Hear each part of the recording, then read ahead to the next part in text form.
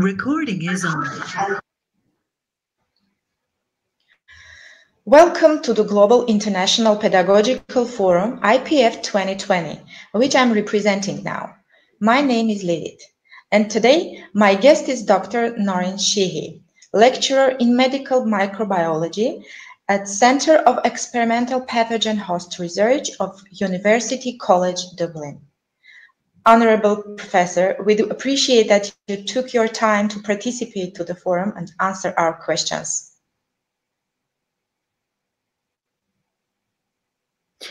So I would like to thank the chairman and participants of the International Pedagogical Forum, IPF 2020, for the invitation to participate in this.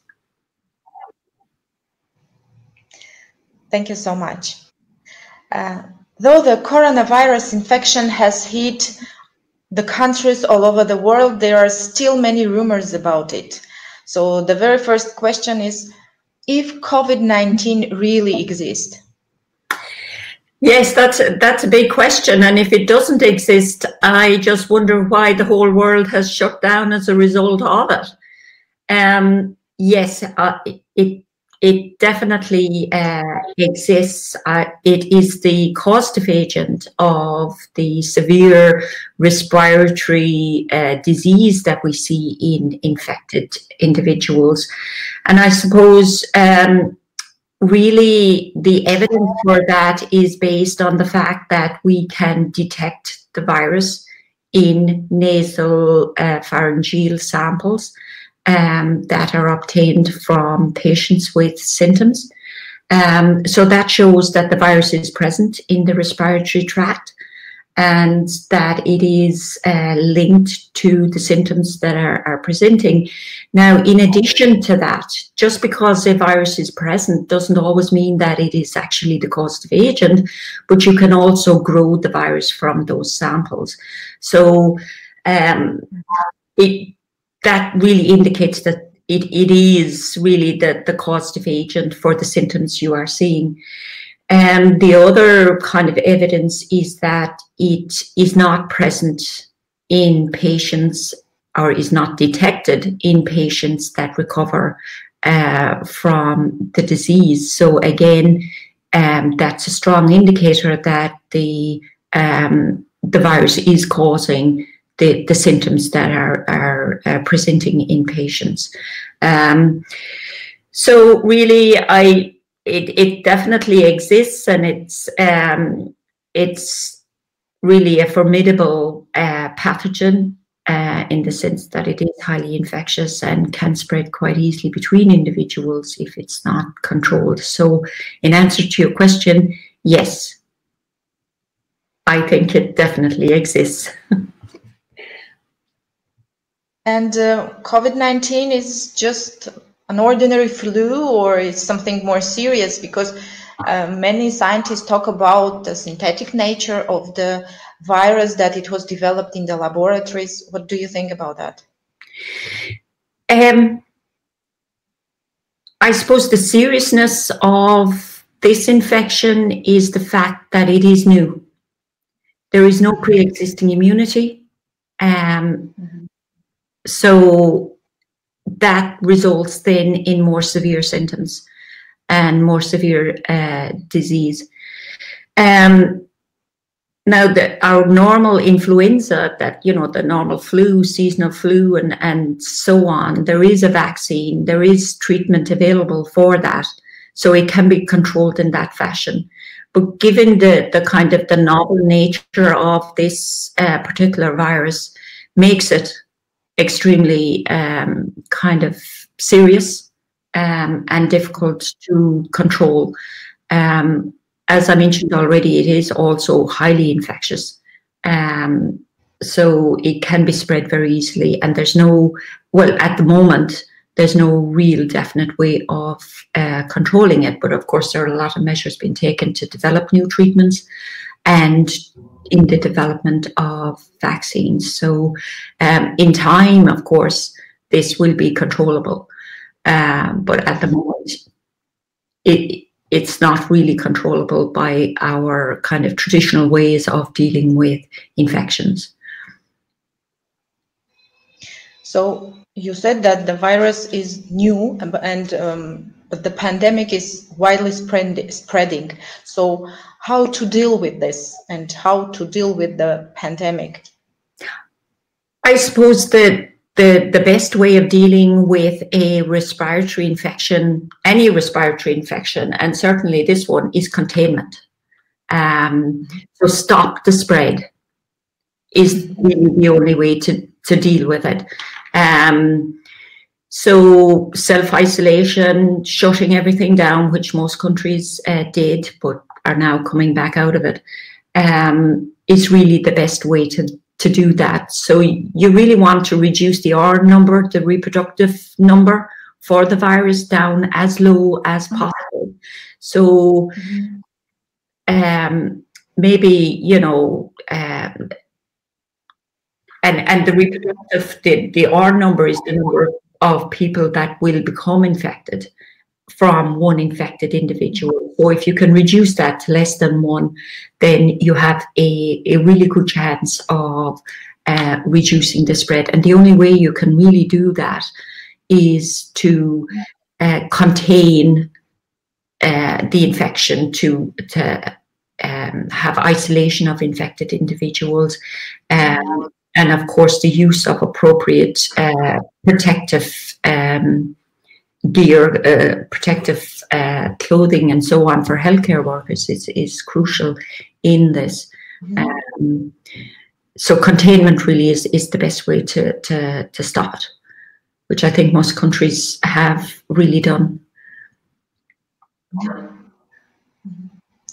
And what is the current situation in the world now? What is the scale of pandemic now at this moment?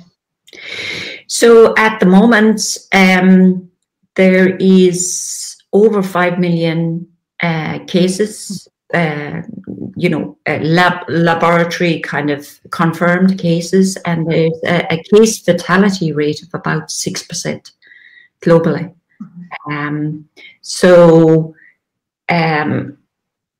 You know, I think it's formidable in that sense. The case fatality rate, of course, varies between countries. Some countries seem to experience quite a higher case fatality rate than others for different reasons, but nevertheless, this is kind of more or less what happened with this. But overall, on average, it's about 6% case fatality rate globally. And what about such a high indicator of infected doctors and nurses? How can it be explained? I suppose it can be maybe explained for a few reasons. They are exposed, they have a higher exposure rate than other people in the community and so on. So the likelihood is that there will be a higher infection rate in these individuals. There was also a lack, I suppose, of PPE or availability to PPE, given the scale of the pandemic. So yes, it's a very difficult situation for frontline healthcare workers in that respect, and in particular, we'll say for nursing homes seem to have been hit quite severely by this, and that could be related, of course, to maybe a lack of planning for the nursing homes, and maybe a lack of PPE in those places. Also, the nature of nursing homes in the sense that you are dealing with an older age group, and so on, which seem to be hit more severely by the infection. So there are, you know, a number of reasons, I guess, that healthcare workers seem to have been affected more so than the general community, but it's the nature of what they do. I think is a key reason for that. What about China, where everything has started? So China turned out to be faster and more efficient in combat with coronavirus, and Wuhan is open now, but many countries all over the world are in very difficult situation. So how can it be explained? Maybe the reason is that China uses disease monitoring system based on SARS. And if yes, are there any such monitoring systems in other countries? I am not that familiar with the monitoring systems. I know that contact tracing, of course, is key to controlling the infection. Also, I think mobile phone apps have been developed to again, to try to trace contacts of infected individuals, which is really a key thing to do.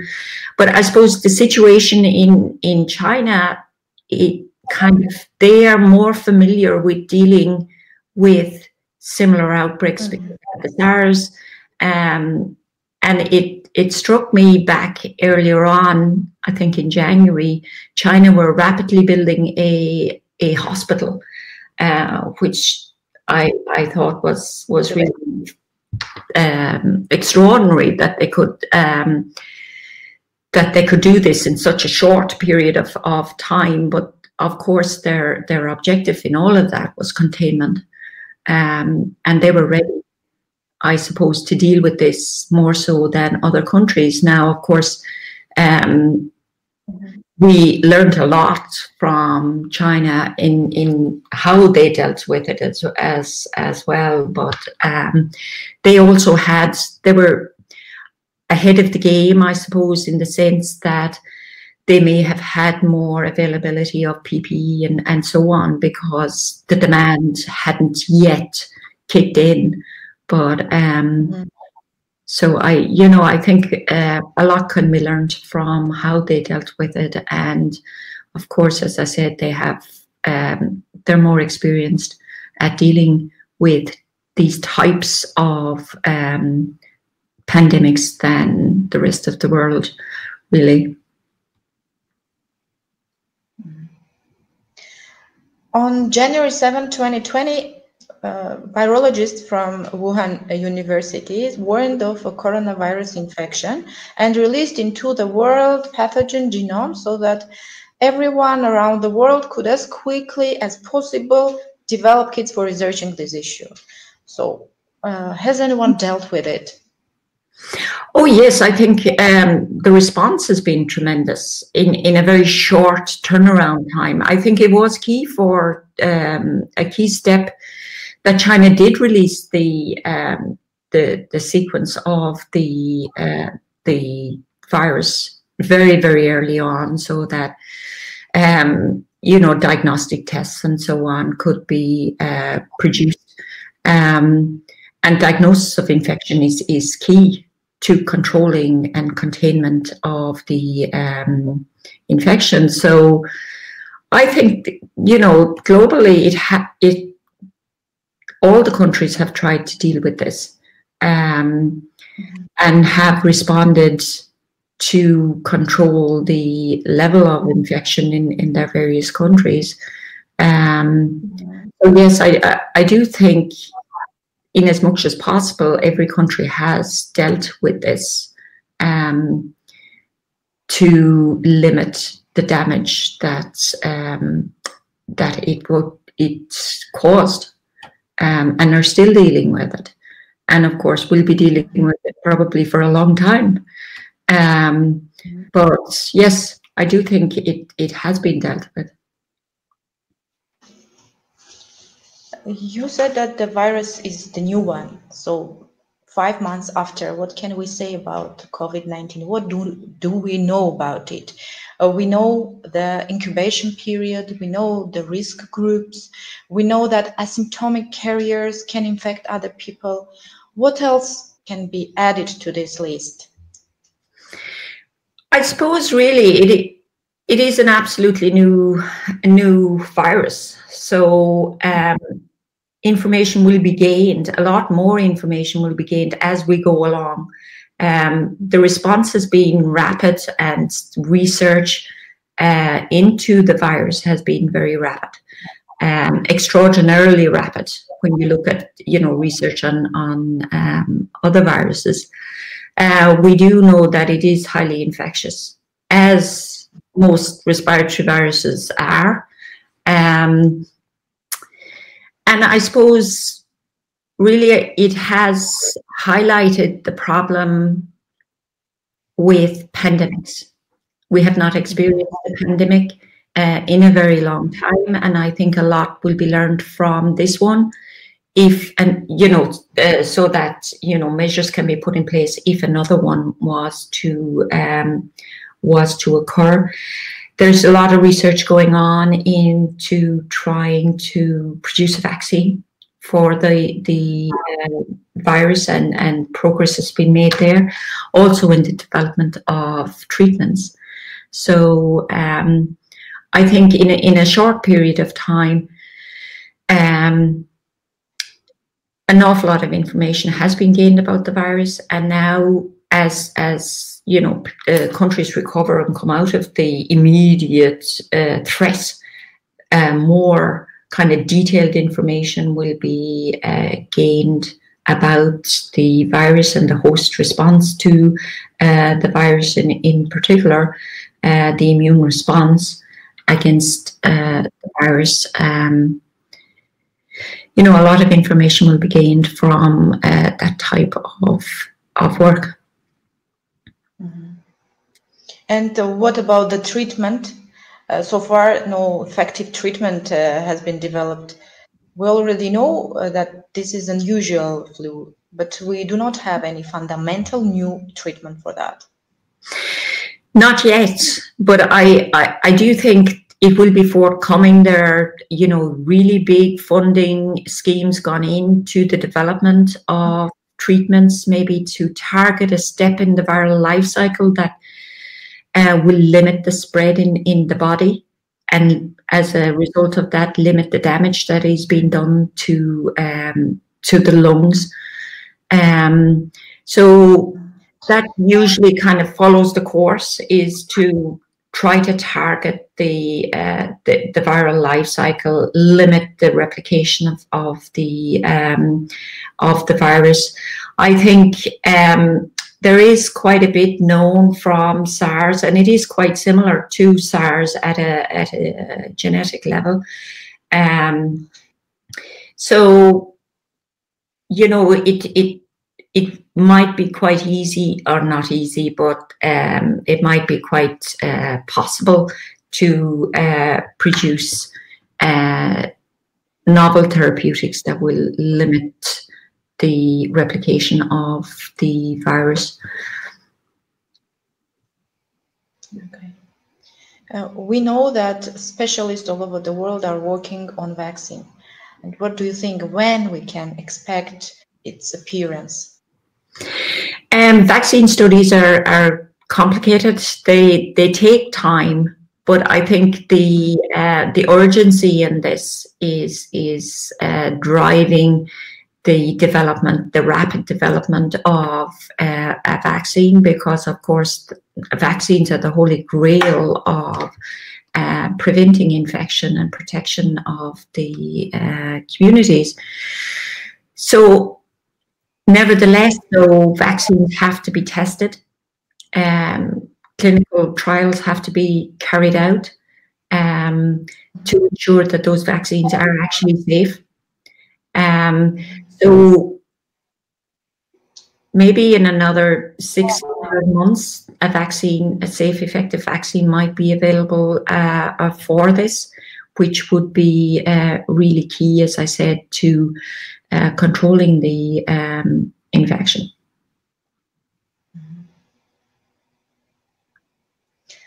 You mentioned that as with the time passed, we will know more and more about the COVID-19. Mm-hmm. And what about so far? Do we know something about immunity system? So does immunity develop? How long it can protect us? Is it true that people who had already get sick they will never get sick again? Is it, what do we know about that? I think there's a lot of unknowns in that. Like there has been some studies carried out on individuals that have recovered, and they have looked at the neutralizing antibody levels in those individuals to see if there was a link between the level of neutralizing antibodies in those individuals and the fact that they recovered. Now, some individuals that recover have high levels of neutralizing antibodies, some do not. So there doesn't, at the moment, seem to be a very clear pattern as to the link between the development of neutralizing antibodies and clearing the infection. However, maybe bigger studies will be required, because I think, you know, a lot of emphasis up to now has been placed on detecting the virus and all of that. And now the focus is probably shifting on obtaining blood samples, we'll say, from large cohorts of patients to see what the kind of the protective immunity is. Now, it's not clear if you actually had the infection, whether you're going to become infected again at this point. And this type of stuff will be also very important when testing out the vaccines, to see what level of immunity is generated in vaccinated individuals. So I guess right now the answer is it's not really clear what the situation will be, but hopefully immunity will be will last for a while. It could be maybe that people need to be vaccinated every year, or, you know, it's just not clear at this point. Okay. And what about summer temperatures? Because there are also a lot of controversial opinions that summer temperatures will stop the flow of the virus, because this is the virus. What do you think about it? I don't really think it's the summer temperatures. I think it's more the environment, you know. People are outside more, people are not in you know, they tend to get out more. The air is drier really during the summer. There's not as much moisture, there's not as much maybe opportunity for the virus to survive while it's being transmitted. I'm not sure whether it's actually the summer or whether it's just our behavior during the summer is more the issue than the actual temperatures themselves. So hopefully it will control it and shut it down. Okay. And what about the measures which should be taken not to suffer from the infection? Well, of course, you mean the self-isolation? Yeah. The 2 meter distancing that we're all observing at the moment. So there are a number of measures, of course, washing your hands, you know, etiquette about coughing and sneezing, all of that, and basically just keeping your distance, because this virus is spread by respiratory droplets. So the more we can limit that transmission route, as it were, the more likely it is that you will limit the spread of the virus. And what about quarantine? What about lockdowns? Because many states impose lockdowns and is this a necessary measure, or is this the only effective one? I think it has been very effective. I think it was extremely necessary to do this, even though the economic cost, of course, is huge, and the social cost is very high. But it is again, it's getting back to the whole containment thing. You are limiting the number of people you're coming in contact with. You're limiting the opportunity for the virus to spread. So really, I think, certainly even from our own situation here in Ireland, the lockdown was very effective.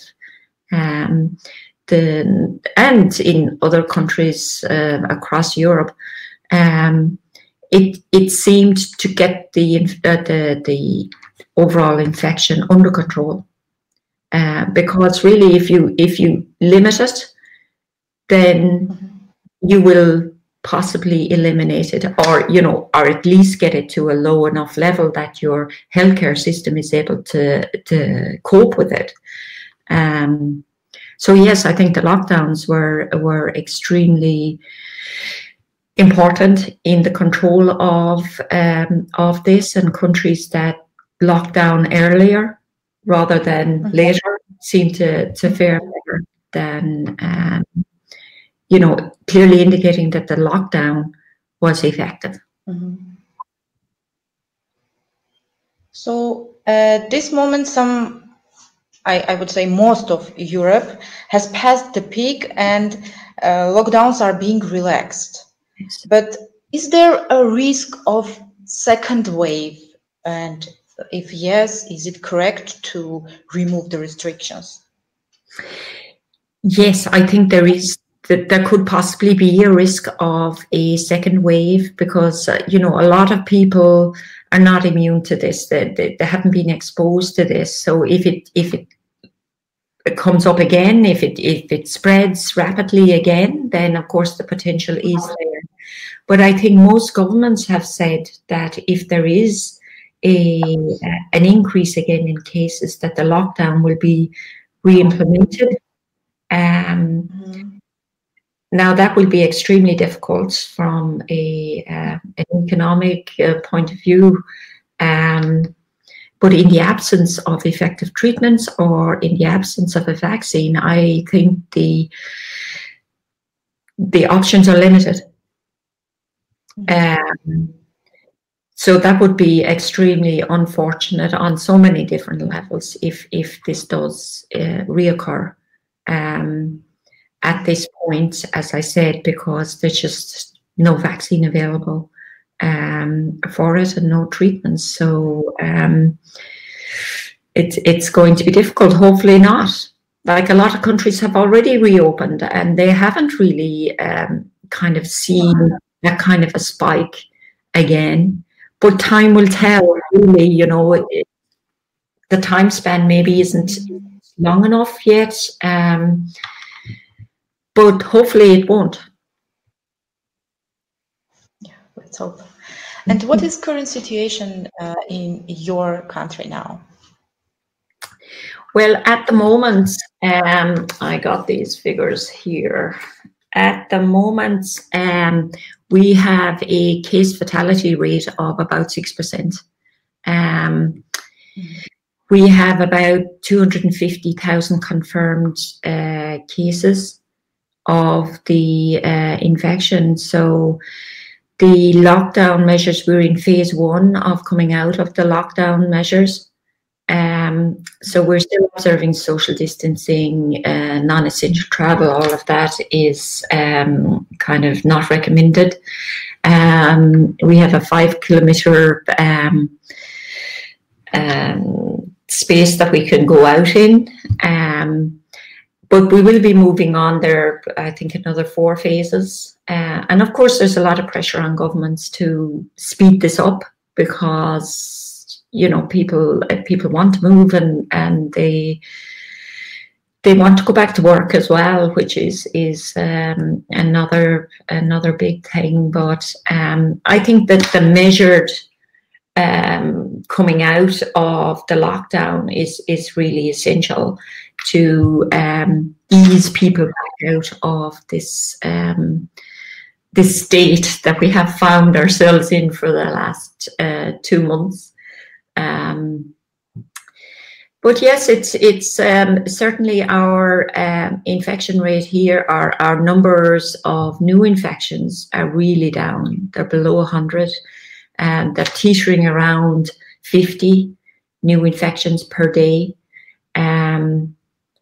So, you know, it is very positive, I think, what has happened, and the control measures that were introduced, the harsh control measures that felt very harsh at the time, really seem to have paid off. And it's just easing back out of that now into normal, some form of normality in our daily lives. Be really, really great.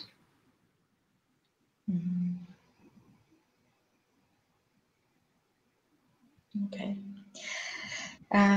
Dear Professor, thank you very much for the interesting interview and your valuable opinion. Stay healthy and safe. Thank you. Thank you very much.